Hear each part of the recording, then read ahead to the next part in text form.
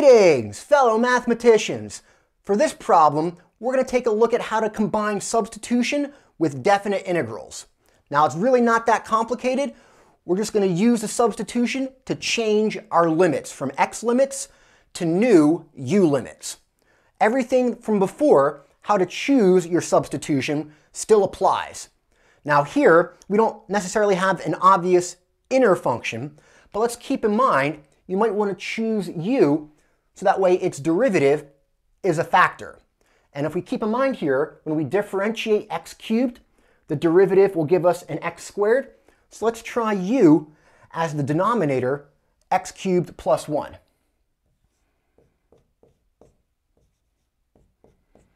All right, calculate your differential as usual.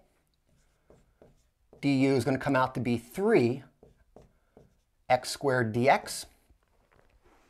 All right, to do the conversion, while we have a factor of x squared, we don't have a factor of 3.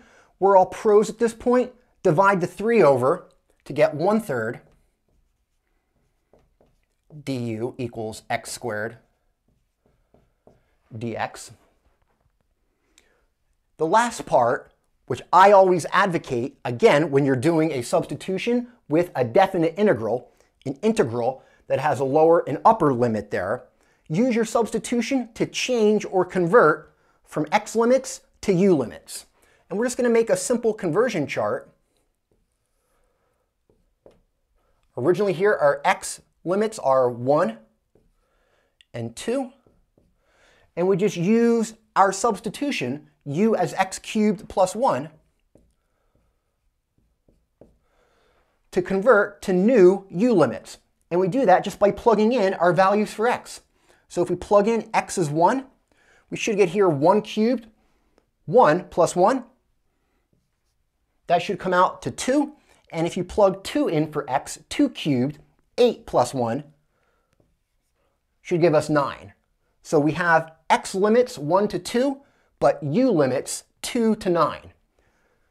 If you convert the limits like we are here, you never have to back substitute u in terms of x, which is why I like this, especially it leads you to other ideas you'll see possibly in multivariable calculus.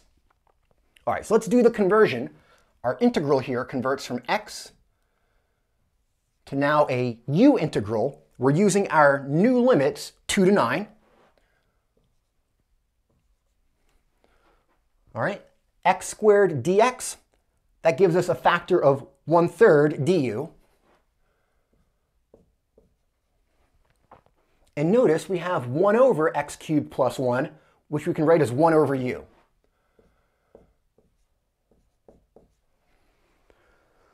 All right, and this antiderivative, again, we can't apply the power rule since that can be written as u to the negative 1, but the antiderivative is just a simple natural log. So we get this coming out to 1/3, the constant multiple, times natural log of absolute value of u. And now we just evaluate that at our new u limits, 2 to 9. So we're going to plug in, basically using the fundamental theorem of calculus, plug in u as 9, and then subtract when you plug in u as 2. So if we do that, we'll get 1/3 natural log of 9 minus 1/3 natural log of 2. And that is an acceptable answer. So we can put a box around that. And we are done if you want to be.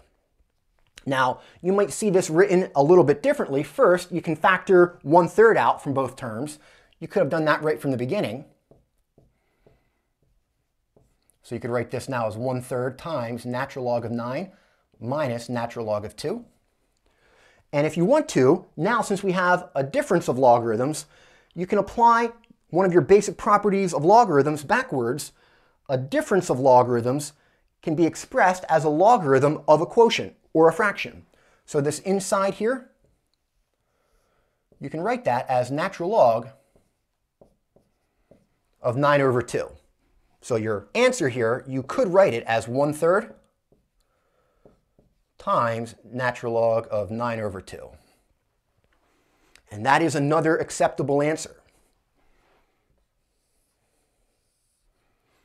And that's it. Again, I want to emphasize, if you have a definite integral, like here, an integral from 1 to 2, and you use a substitution, really simple, use your substitution to convert the limits.